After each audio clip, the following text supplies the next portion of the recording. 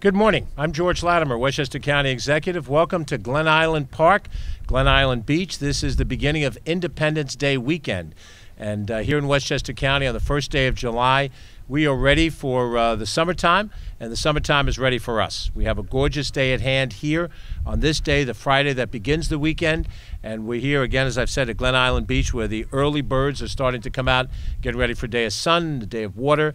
And we're ready for a weekend that involves people enjoying themselves all across Westchester County, whether they're in the beach, at a pool, or in their backyards. And we wanted to go over some of those things as we enter the summertime that will be helpful for you to know. I'm joined here, as I always am, by our Deputy County Executive, Ken Jenkins. We have two of the members of the Westchester County Board of Legislators that are with us, Terry Clements, who represents New Rochelle and Pelham, and James Nolan, who represents part of Yonkers and the village of Bronxville. And, of course, all of us in the general government are anxious to make sure that we see the best of our parks and our beaches and our pools, as this weekend will be one where they get lots of people to come and visit and be part of it.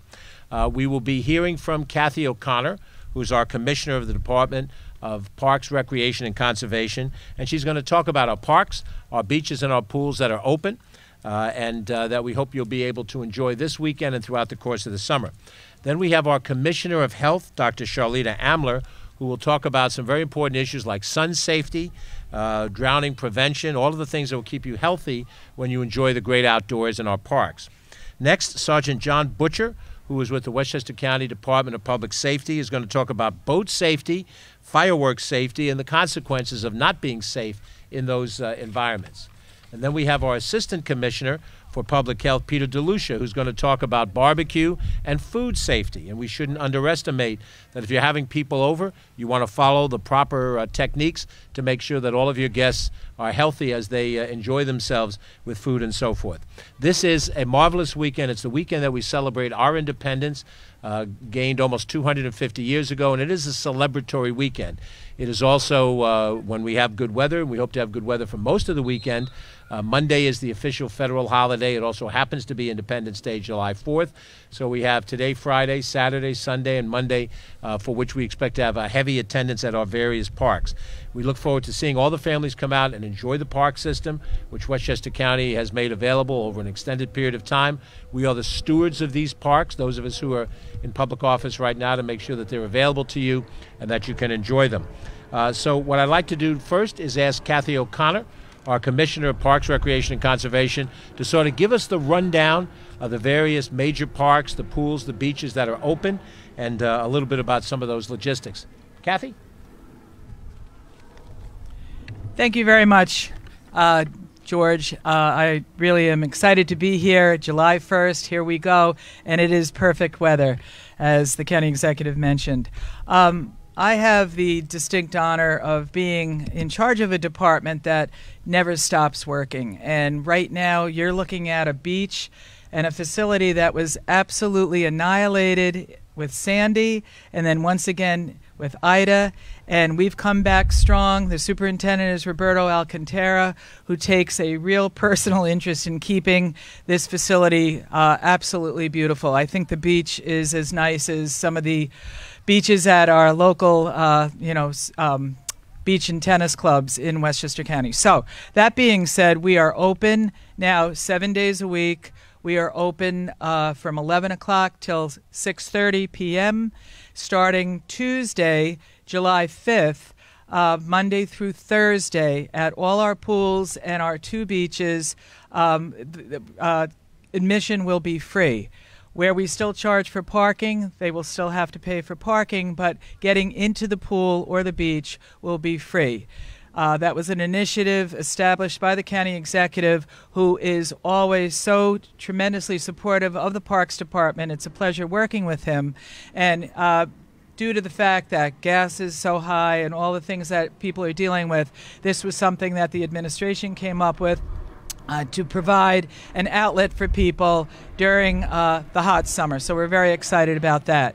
Croton Point Park is open on the weekends, Saturday and Sunday, but this beautiful beach here is open 7 days a week, as I mentioned, and so do all the pools. We have beach pools at Sprain Ridge Pool in Yonkers. We have Saxon Woods Pool at in White Plains. Wilson's Woods wave pool is under construction right now. We had some damage done, and they're working on it. But the facility is still open. It is free, and there are 3 structures that young children can certainly appreciate. So Wilson's Woods is open. And then Tibbetsbrook Park is our winding lazy river. That is also open too. What I would ask you as the commissioner, our lifeguards are our lifeline to all of these facilities. My hat is always off to them. These are not easy jobs. It's hot. We have a lot of people that come out. They don't always want to listen. But please, we're asking you to respect the rules and regulations that are laid out for you, to keep you for you to have a good time and you leave happy, healthy, and safe. So the lifeguards are truly people to be applauded, and we look forward to it. We also still need lifeguards, so if you know of anyone that is still interested, we actually hire 15-year-olds. They go through all the same rigorous training. We are a Red Cross award-winning lifeguard organization, so we're very proud of our lifeguards. So on that note, we would just ask the public to be patient. There are lines coming in. We can't move any faster than we do. Even though it'll be free Monday through Thursday, you still have to go through the ticket booth. You will get a ticket. We have to keep the numbers. We have to know how many are coming in, because we do work very closely with the Department of Health, and we thank them for all their help, but we know our capacities. So on that note, thank you. We look forward to seeing all of you out in our parks, and our other facilities are open too. Golf is very, very popular. Our nature centers are open, and you can just go out. We're still doing Bicycle Sunday, not this Sunday, but for the rest of the Sundays in July, and then we pick it up again in September. So thank you to everybody. Thank you for all the staff's support, and happy 4th of July. Thank you very much. That's Kathy O'Connor, who is our Commissioner of Parks, Recreation, and Conservation. Next, Dr. Charlita Amler, who is our Commissioner of Health, will join us. She will talk about sun safety and also the prevention against drowning. We've seen some cases around the metropolitan area of people that have gotten into situations that they could not handle, and they have lost their lives. And so we want to prevent that every weekend here in Westchester County, and, of course, beginning with this weekend. So, Dr. Charlita Amler. Dr. Amler. Thank you. So, of course, it wouldn't feel like summer without days spent at the beach or the pool, and it's so beautiful here today, and we're so happy that everyone is joining us. Families should always designate an adult to watch children in water. We have looked at a lot of drownings that have occurred in pediatrics, and what you always find is that there were a lot of adults present, but because you have a lot of adults present, people feel like the other person is watching the children. So when you have your children beside a pool or at a beach, the person who is watching them needs to know they are the designated person. And if there are more than one person can watch, then of course you can have multiple people designated, but they need to know what children are their responsibility to watch. And that's true whether you're in a backyard pool or if you're at a vacation rental, a hotel, a water park, or a beach. That person who is designated should never take their eyes off the kids. They need to know where those children are at all times. Lifeguards are really there to watch the water. They're there to watch everyone. They're not there as babysitters for children. So we need to give them a helping hand and make sure that you've got somebody designated to watch your children. Children, unfortunately, are really drawn to water, and accidental drownings can happen in a matter of seconds. Drowning is the leading cause of unintentional or accidental death in children aged 1 to 4, the major cause. The second most common cause is in children ages 5 to 14. So as you can see, drowning is a major cause of death, accidental death in children, and it's totally preventable. And these statistics are coming to us from the Federal Centers for Disease Control and Prevention. Another important clue I would like to give, or tip I would like to give people, is in protecting themselves against skin cancer. So you should remember to always apply sunscreen with a broad UVA and UVB protection with at least a sun protection factor or an SPF of at least 15. No sunscreen will block all the UVA rays, but the highest SPF does not, and the highest SPF does not mean that you can stay in the sun longer.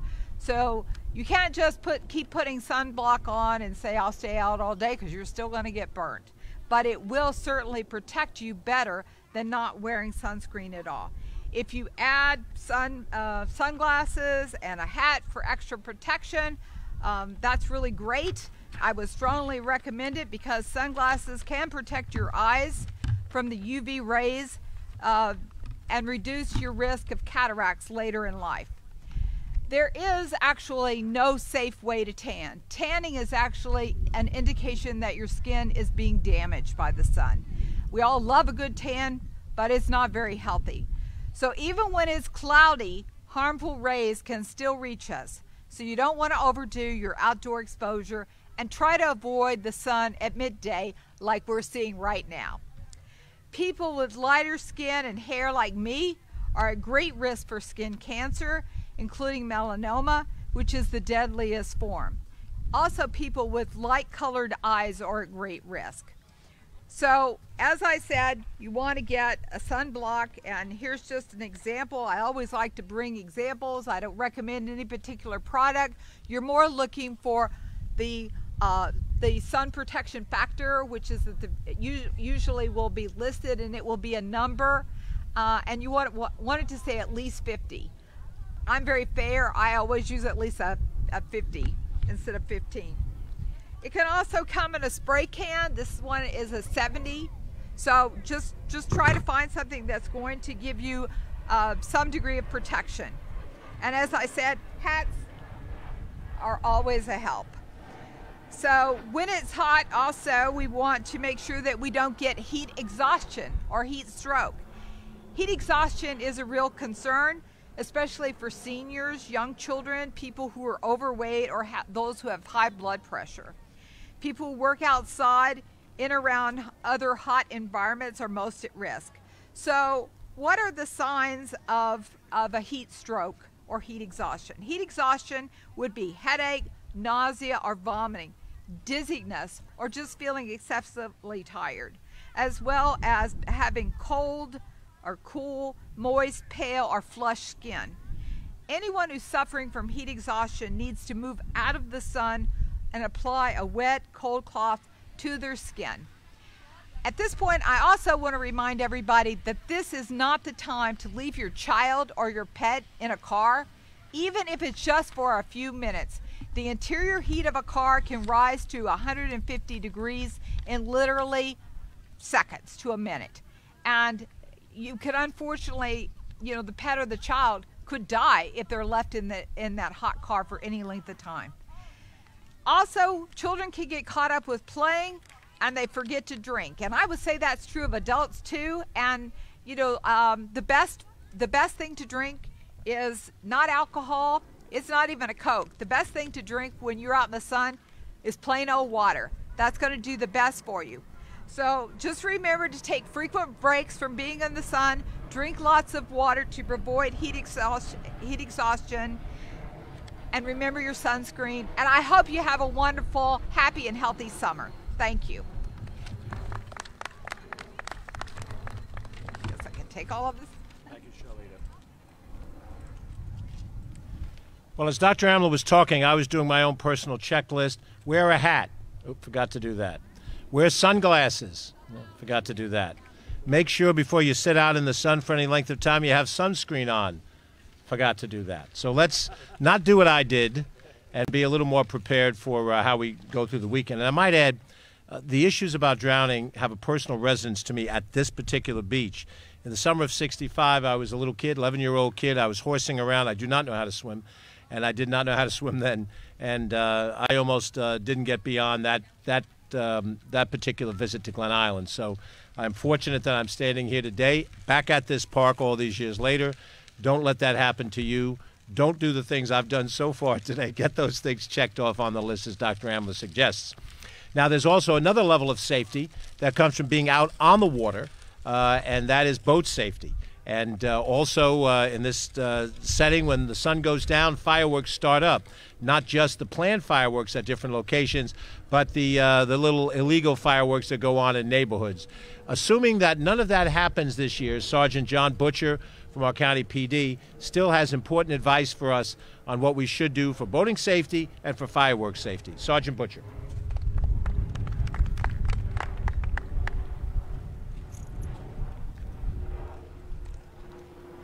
Hi, everyone. We just wanted to make sure that everybody has the opportunity to safely enjoy the county parks over the weekend. It's a great time of year. The weather's supposed to be good other than maybe Saturday. So we would like to, have everybody come out and enjoy as much as possible. We do want them to do it safely. We will have a full complement of staffing of our police officers who are assigned to parks, as well as our seasonal park rangers. You can identify them. They're in the light blue polo shirts. In light of the world we live in, we do want to remind everybody, if you see something, say something. So if something seems odd to you or seems out of place, please don't hesitate. We'd much rather that you grab one of our seasonal park rangers or one of our police officers and report it and let us look into it, rather than have it turn into something that, in hindsight, we wish we'd had the opportunity to look into. As far as water safety, the county parks has lifeguards, so please don't swim in an area that doesn't have a lifeguard. They're there for a reason. Very easily, with heat exhaustion and unfortunately intoxication, for people to get into situations that they may not be able to get themselves out of. So staying in the designated swim areas where the lifeguards are is crucial for your own safety.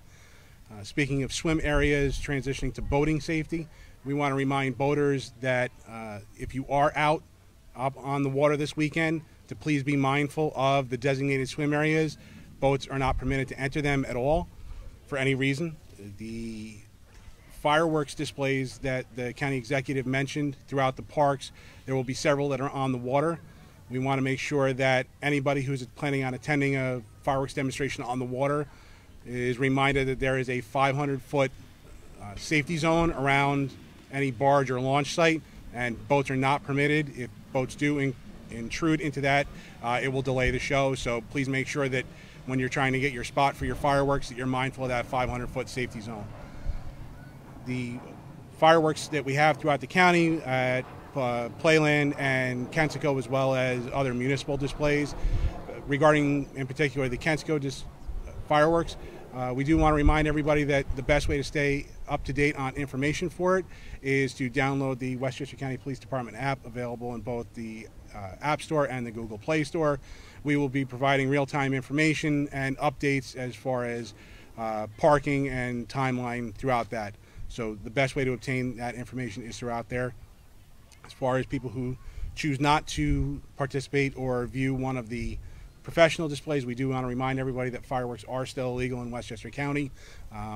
Westchester does not allow it, so there are consequences that come from that.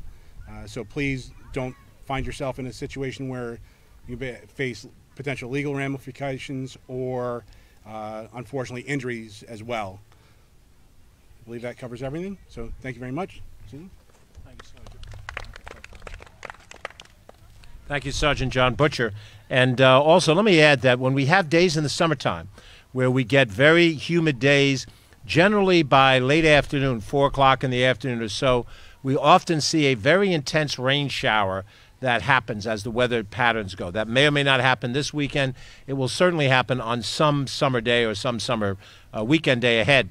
And when that intense rain happens, we often get so much rain in a very short period of time that some of our roadways, notably the Bronx River Parkway, close almost immediately. You could drive through at 2 o'clock and it's fine, and by 4:30, the road is closed for a certain period of time. Sergeant Butcher's colleagues in the County Police Department will be policing our parkways, which are the ones that are most subject to flooding. Please follow their directions. If they've closed a road, don't try to go around it and think that you can negotiate high water. You don't necessarily know the depth of what's ahead of you. The police are structured to provide safety on the roadways, particularly during the summer when those flash floods occur. and Sergeant Butcher and his colleagues will be there to help all of us get through those moments. Next, I'd like to bring up Peter DeLucia, who's the Assistant Commissioner for Health. Peter was the fellow that taught us how to wash our hands during COVID. Just in case we didn't really know how to wash them properly, he set us straight, and he's provided the advice for how to make sure we barbecue correctly. Now, everybody thinks they know how to barbecue, but you want to make sure that you do it right so that you don't have any public health issues that come out of that. And Pete is exactly the right guy to give us a checklist in that area. Pete DeLucia. Thanks, George. Appreciate it. Wow, can't ask for a better setup than that by the county executive, because the first thing I want to talk about is washing your hands. If there's the most important thing you could think about for public health, we always like to send this message, is to have properly washed hands. Now, how do you properly wash your hands if you're out at the beach or out at one of our wonderful county parks? You know, bring some alcohol-based sanitizer. That is something that you should do before you barbecue and in between anytime if you have to use your bare hands to touch some raw meat. I really don't want you to do that, but if you do, before you touch anything else, kind of hit that alcohol-based sanitizer again, and that's going to do you, a world of good. Next, we're out here on a beautiful day. It's very warm outside, and that's typically going to be the way it is when you're out barbecuing, whether it's at your own home on your deck or out on the backyard or out in one of our county parks. You want to keep your perishable food, or what we say is your potentially hazardous food, you want to keep that cold. And the way to do that is have a proper cooler, a nice cooler that properly is sealed. Make sure there's plenty of ice in there. And the other thing I want to make sure you think about is not to cross-contaminate anything. And what I mean by that is any of your raw food might actually get on prepared food. Maybe you have some salads, or for me, I'm going to have mozzarella and tomato or stuff like that my wife's going to make me pack, and I don't want to have any raw chicken juices dripping on that. So if I can have a separate cooler with my salad, my mozzarella, any kind of prepared things, cold cuts, maybe a sandwich, have that in a separate cooler. Have your other cooler designated for your raw food so you don't have to worry about contaminating that. Next thing is we want to worry about cooking our food. So we have a nice hot barbecue, right? Just because it's super hot doesn't mean the food's going to maybe cook really, really quick. You want to make sure you get it to the right temperature. Now, I don't have the full bag of tricks that Dr. Amler brought with her, but I did bring a thermometer. This is a simple little 0 to 220 thermometer. You can pick it up at your grocery store. You can pick it up on Amazon probably. I'm not going to endorse Amazon, but I mean, you can get it probably within 24 hours, maybe the same day. But this is a great little thing to have so you can check that you cook your food to the right temperature. For poultry, you're cooking your nice barbecue chicken, you want to get that to 165 degrees. You want to cook your regular steaks and all, 145 is fine with that. Sausage and things like that, pork items, 150, but I don't want you to have to remember all this. You could go to our website at www.westchestergov.com, go to the health department page, look for barbecue safety or home food safety, and you'll see all those temperatures and all those wonderful tips there. Now, you prepared all this food, everybody's eating. I tell you, I've gained a little weight during COVID. I'm going to keep eating for the barbecue season. I got to watch it a little bit. But you know what? You're going to have leftovers. And if you have leftovers, you want to make sure you pack them correctly. And in a day like today, if it's, in the 70s, 80s, you can worry. It could be 2 hours. The food could be out there, and then you can pack it away. You're okay. If it's 90 degrees or hotter, really an hour or more, you don't want to go beyond that. Just, when in doubt, throw it out. And last but not least, we've got a lot of little critters in these parks, whether it be raccoons or squirrels and things like that. Make sure you throw away your garbage correctly. Either bring a separate bag for your garbage, pack it up and dispose of it at home, or find a proper receptacle and throw out that garbage, because we don't need to have any of these little visitors causing problems around here for you and your family. That being said, have a great and happy, healthy 4th of July and a great summer, and I'll turn it back over to our county executive. Thanks, Pete DeLucia, for the very common sense advice. Let's hope we all practice it and follow it. Now, we have elected officials in Westchester County who on a weekend like this turn out to be the ambassadors for the county. They are the people that you will see at your local parks all across the county area. By day, they are Westchester County legislators. They are a separate branch of government, and they have official authority within the government. But on a weekend like this, you can expect to see one or more of them at one of the various parks. And as representatives of county government, they're friends and neighbors, but they're also going to try to make sure that we do all the things that we know we have to do. So I'd like to ask Terry Clemens from New Rochelle, James Nolan from Yonkers to join us here in a few words on this weekend. Terry, James, please. Thank you, County Executive. It's a pleasure to be here. I encourage everybody to come out, but definitely don't do what I did and show up in a suit today, because it is too beautiful out, too hot to show up in a suit. I am proud to be on the Parks Committee, where we get to work with the Parks Department and County Executive's Office hand in hand to make sure that they do an excellent job, which they always do. But we encourage people to come out, enjoy the summer, enjoy the weekend, but make sure to have a safe holiday and a safe summer. So thank you, and it's a pleasure to be here. Thank you. I'm Legislator Terry Clemens. I'm very excited to be here. I'm also the chairman of public safety for the Board of Legislators, but more importantly, I'm an educator. And this is the first year that all the kids have been back because of COVID. They're back in school the whole year, and they were excited about summer break this year. They were looking forward to it. Make sure you take all this advice that was given today. Make sure you keep your eyes on the kid, keep them hydrated, and make sure you have them come over and keep that sunscreen on them. It's very, very important. And I look forward to seeing all the students back in school in September telling me all the great fun they had over the summer. Thank you so much. Now, as we close out, I'm going to ask Ken Jenkins, our Deputy County Executive, to join me at the microphone. So, without recapping the advice that we got specifically, we've got advice about how to be careful as we're doing backyard barbecuing and the types of things we have to watch out for to make sure the food's properly cooked. We've been given advice about how to prevent accidental drowning and how to take care of ourselves with boating safety. Also, to be sure that the fireworks circumstances are done properly so that we don't have any tragedies through that. We've been given very practical advice about wearing a hat. You can see Ken didn't do that either, but he did have the glasses nailed, so let's give him a credit for that one.